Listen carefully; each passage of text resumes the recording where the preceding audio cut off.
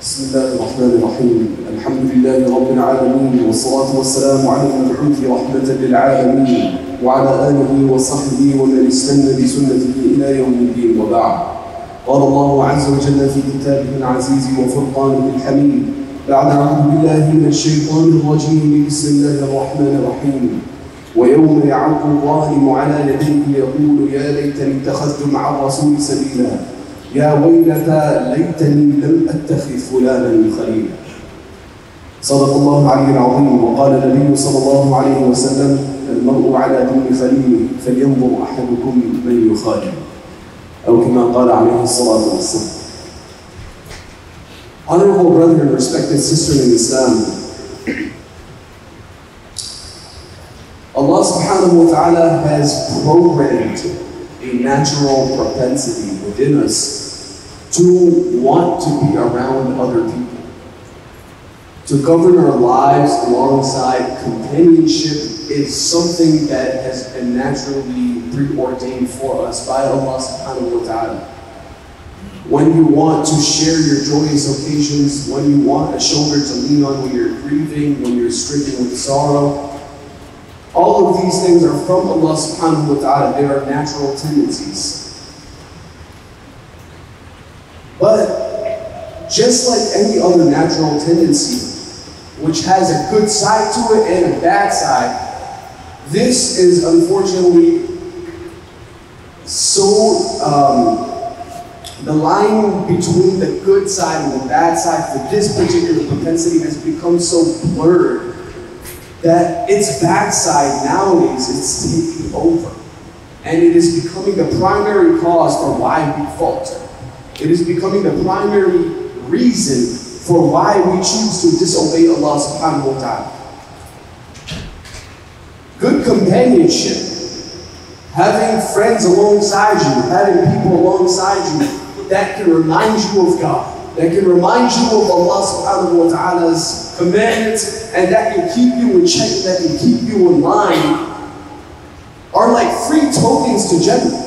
Because these people are keeping you online, and inshallah, as they're holding your hand in this world and guiding you through the ways of life, they're going to walk you, inshallah, right into the gardens of bliss. But on the flip side of the coin, we have certain friends which are like cancers to us. They are so destructive. They are like deviating people to such an extent where like these very friends can be our tokens of perpetual doom and eternal destruction. These people can land us right into the pits of hell without us even realizing. Which is why it's very important for us to be very, very mindful of who we choose to be around, whose company we choose to keep, what type of friends we have. Because what type of friends we have will dictate what type of future we're going to have, not only in this life, but also in the hereafter. You know, subhanAllah, when it comes to the impact, the influence of company, the Prophet ﷺ elucidates a very, very, very beautiful parable. Listen to this parable carefully. Although it may seem very simple, it is one of the best ways to describe how impactful, how influential company can be. And that is, the Prophet ﷺ says that, you know, a person who has company is like an individual who either goes to a musk dealer, a fragrance dealer, or a person who goes to a blacksmith. If you go to a musk dealer, even if you didn't have any direct contact with the musk, even if you didn't have any direct contact with nowadays the cologne or the perfume, but just because you went into the vicinity, you checked it out, you looked at it, you spoke to the person, you'll come back definitely smelling, reeking of some good fragrance. No, even if you didn't have any direct contact with it, but because you smelled in the vicinity you went in the vicinity that was so overpowered with goodness, with sweet smell, you'll come back smelling sweet. And just like that, if you go to a blacksmith, even though you didn't involve yourself in helping him do his thing, but you'll come back smelling of a noxious odor, of a foul burning smell, right? Regardless of whether or not you helped him out in whatever it is he was doing. So just like that, when you surround yourself with individuals who love goodness, who are good, and who are constantly busy busy in doing good actions, whether you like it or not, you will reap of those good actions. Whether you directly involve yourself in those good actions, you will be noted as an individual who always like to surround himself or herself with good company. Okay? And eventually those qualities will creep up inside you. SubhanAllah, and when it comes to the flip side of the coin, when you surround yourselves with evil people, then SubhanAllah, regardless of whether or not you like the evil that they're doing, or you're doing the evil that they're doing, you'll come back reeking of the evil. So the Prophet ﷺ gave us this beautiful example, and these are words to be written in gold and words to live by. These are words that will, inshallah, guide us through the ways of life, because we're constantly around people. I mean, obviously there's those of us who prefer solitude, right? Preferring solitude and wanting to be alone, wanting to be just by yourself and to yourself, that's not a wrong thing entirely according to the Sharia. It's not completely wrong to, as long as you're doing it for the right reasons. Like for example, the illustrious scholar of the past, Muhammad bin Idris al-Shafi'i, he says a very beautiful poem. He says, إِذَا لَمْ أَجِدْ خِلًّا تَقِيًّا فَوَحْدَتِي أَلَذُّ وَأَشْهَى مِنْ جَلِيسٍ أُحَبِّبُ. That if I don't find righteous company, then I prefer solitude. I prefer solitude. I'd much rather be by myself than be around somebody who I need to refrain from, who I need to be cautious of. Because those are fires that I don't want to play with. Those are waters I don't want to go near. So preferring solitude for the correct reasons, because of you not being able to find good company, there's nothing wrong with that. To seclude yourself for ibadah, sometimes there's nothing wrong with that. Although there is no nature of an individual secluding themselves in a monastery and no connection with creation of Allah or people, that doesn't really exist in Islam. We are supposed to have good interaction with people. We are supposed to be, but because primarily we are a nation that already does that, we are already around people, this is a quality that we really need to work on. Looking for who is worthy of my friendship? Who is really worthy of my friendship? Who do I really want myself to be around in order for me to end up in a destination very similar to theirs? Because believe it or not, a lot of us, as influential as we are easily influenced as well. As impactful as we can be, that's how quickly our mind can be impacted as well. Our brain is a functionality which receives influence through the subconscious, through the channel of the subconscious, regardless of whether we like it or we want that to be the case or not. Which is why a very beautiful advice of Luqman Hakim, a very wise individual of the past, somebody who Allah subhanahu wa ta'ala gave him an entire surah Luqman in the Quran. One of his advices to his son was, "Oh my dear little son, surround yourself, man, with people who incur the mercy of Allah, not people who incur the wrath of Allah. Because the mercy of Allah and the wrath of Allah are general things, you know? And from one angle, one perspective or the other, they're general things. You know, the example of the mercy of Allah subhanahu wa ta'ala is, for example, rain. You know, if it's raining, does it only rain on like one blade of grass that deserves it? Or one individual whose lawn deserves the rain and that one person is good? No, the entire community benefits from the rain. And inclusive of that, of the residents of the community are people who disobey Allah, are people who are bad people, etc. So the mercy of Allah subhanahu wa ta'ala, when it comes, it doesn't leave anybody, out. It doesn't leave anybody, discarded. But for example, when the wrath of Allah subhanahu wa ta'ala comes, let's say for instance a natural disaster, are only those people who are corrupt destroyed, or are people who are good, who are pious also destroyed as well? Right? Everybody's impacted. So which is why one of the advices of Luqman says to his son, just keep yourself away from this company, from bad company, because you don't know what's coming your way. You don't know what's coming your way. You'd much rather be around people whom Allah subhanahu wa ta'ala is more likely to have mercy on in this world as well, so you can keep yourself out of trouble. From this realm's perspective and from the next realm's perspective, keeping yourself out of trouble means staying out of the company of people who Allah subhanahu wa ta'ala's wrath may descend upon. SubhanAllah, when it comes to companionship, when it comes to friendship, what are qualities that we look for? What are hallmark traits that we kind of scope an individual out for in order for us to develop some sort of a desire to be around this person? Are they qualities that Allah subhanahu wa ta'ala would want us to look for, or are they qualities that we just want to look for because we want to have a good time? SubhanAllah, it has unfortunately, very, very unfortunately become the latter. We really don't care what Allah subhanahu wa ta'ala would think of our criteria or our standards when it comes to looking for a friend. We just want the next most fun person to be around, the most non-judgmental person to be around. And that person, non-judgmental, subhanAllah, sometimes we confuse that for somebody who's going to let me sin happily. Somebody who's going to let me sin comfortably. Let me disobey Allah subhanahu wa ta'ala in peace. And that's what we confuse non-judgmental for. Right? We look for these type of individuals. Ask yourself, who's with you on your Saturday nights? Who's with you on your Friday nights? Who are you around? Who are the people? Do y'all ever do anything? Do I ever do anything around my friends or with my friends that Allah subhanahu wa ta'ala is invoked, or Allah subhanahu wa ta'ala is worshipped, or is he being mentioned in the slightest or remotest of ways? Or is he ignored and are his commandments ignored as we spend our nights?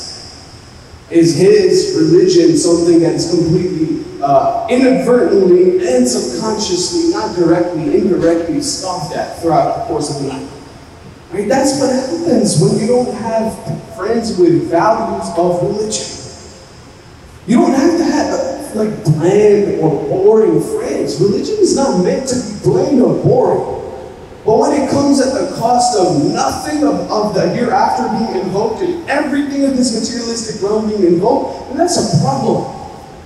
If these type of people are people who we surround ourselves with, where all we're doing is just playing around, watching a movie, going to a party with, and just talking nonsense the whole night, if that's all we're doing, I'm not saying that some of it in its right proportions, entertainment in its right proportions, within the boundaries of Allah's limits is not okay. I'm not saying that. I'm saying that if that's all we do, then that's a problem. If that's all our friends do and all our friends push us to do, and if that's all we do with people whom we supposedly love, then that's a problem. That's something we need to rectify. It's something we need to work on. What is our criteria? Our criteria of loving somebody should be for the sake of Allah. It should be that this person reminds me of God every time I see him, even if we have a good time. Even if we have a fun time, there's some sort of benefit for my hereafter that I get from this person's company. That is something that's supposed to be our criteria. And if that's not, we need to work on it. And those are relationships. Those are friendships which actually last. My dear respected brothers and sisters, those are relationships which are loyal. Those are relationships which will last throughout this whole entire life and the next life.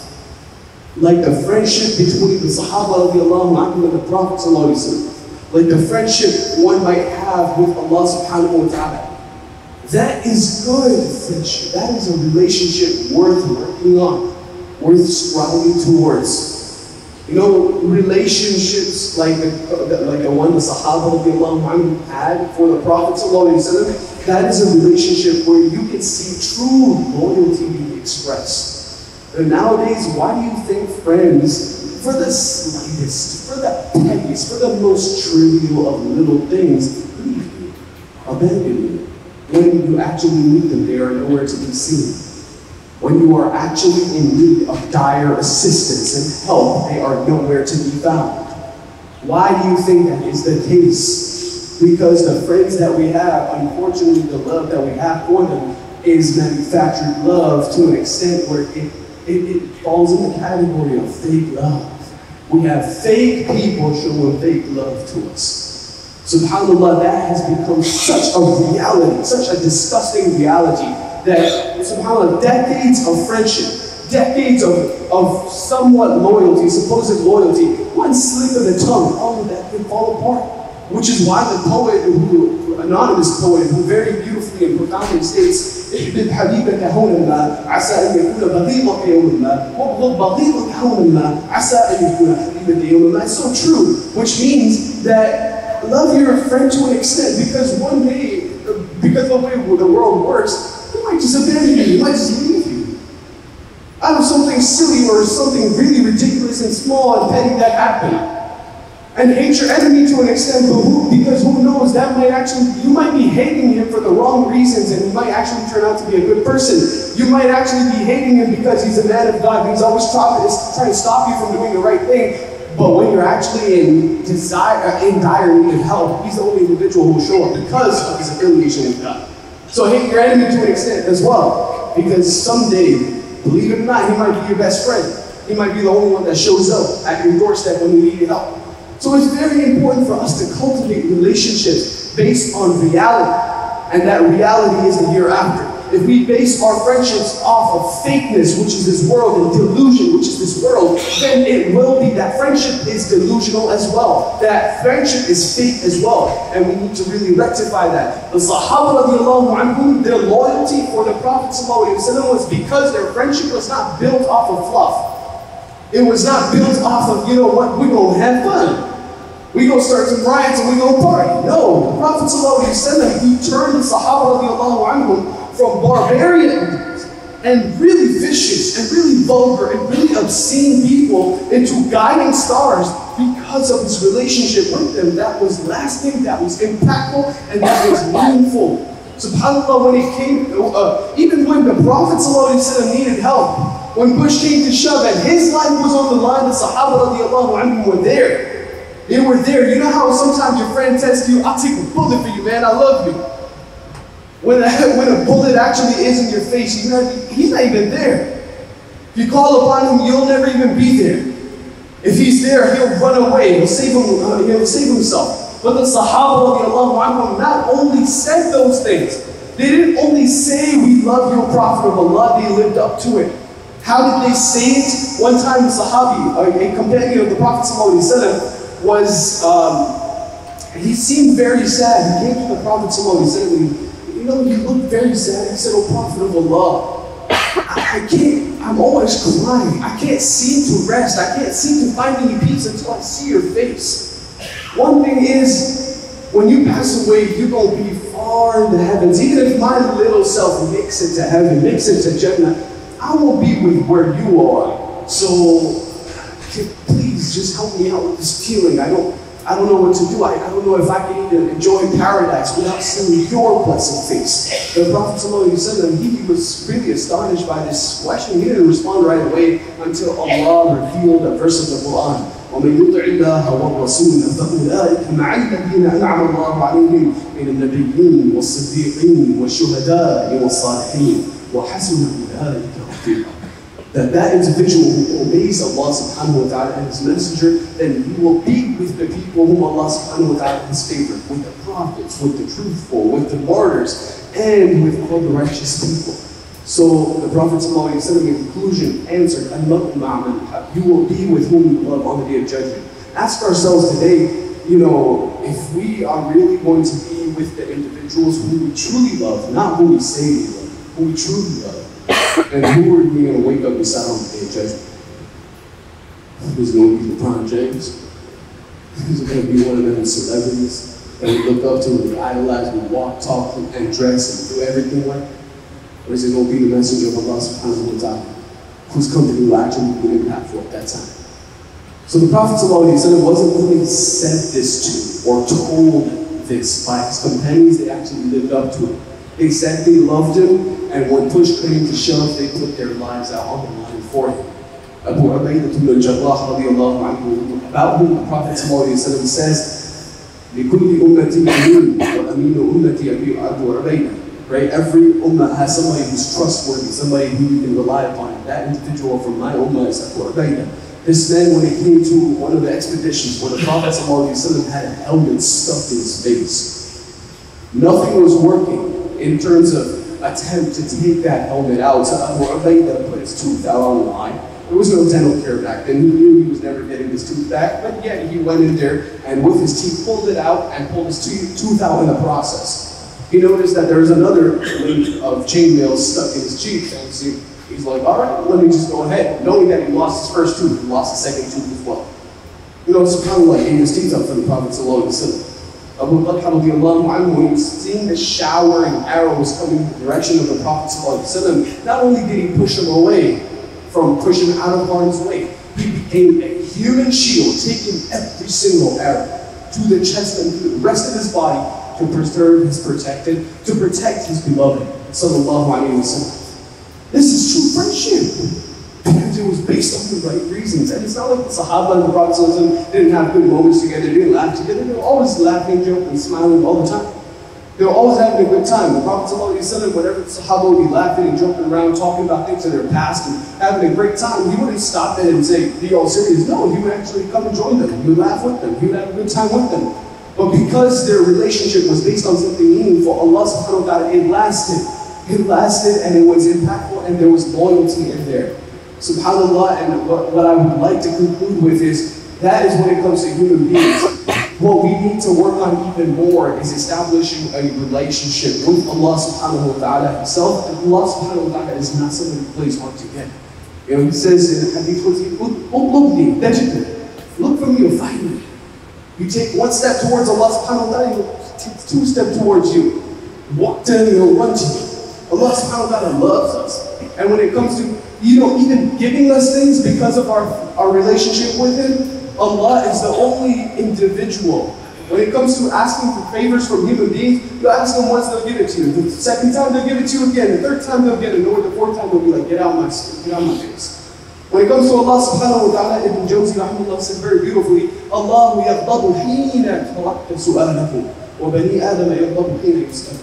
Right? The children of Adam, human beings, get angry when you ask them. Allah gets angry when you don't ask Him. Allah subhanahu wa ta'ala gets angry when you don't ask Him. So that is relationship goals right there. Hashtag relationship goals. The companions with the Prophet ﷺ, us with Allah subhanahu wa ta'ala, our Maker. That is what we are supposed to look like. And this type of a companionship, if we look for it, it's not difficult to find. It's not difficult to find. It's just that we're looking for a convenient and a delusional and a very self-pacifying way out.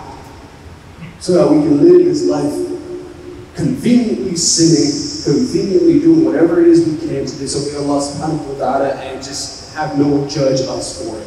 If we really let go of this delusional restriction and barrier, then Allah subhanahu wa ta'ala will help us find meaningful relationships in this world with friends who will actually not be only rocks for us in this world, but rocks who will guide us to the straight path and be people who we hold on to firmly until we enter Jannah al-Firdaus. May Allah subhanahu wa ta'ala bless us all with such companionship. Wa akhir da'wana.